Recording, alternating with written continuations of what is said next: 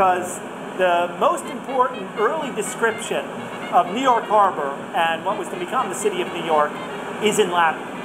And that's Johannes de Let's Novus Orbis, or Descriptio Utriusque Americae, selections of which we've just been reading with our students.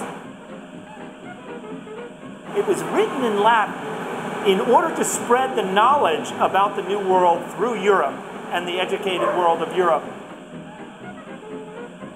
So many of the, in the 17th century, when Europeans first came to this part of the world, they would write in Latin because that was the language of scholarly discourse.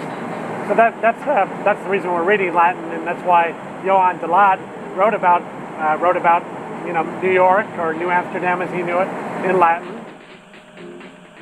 What we're doing here is celebrating the continuity of Latin, not merely from the classical period, but up through the Renaissance and into this age of exploration. If you wanted to get the word out, you had to do it in Latin.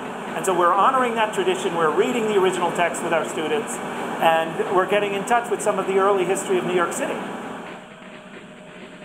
We're reading a Latin text that talks about a person who came here to New York City and described the topography that he was seeing in the Latin language.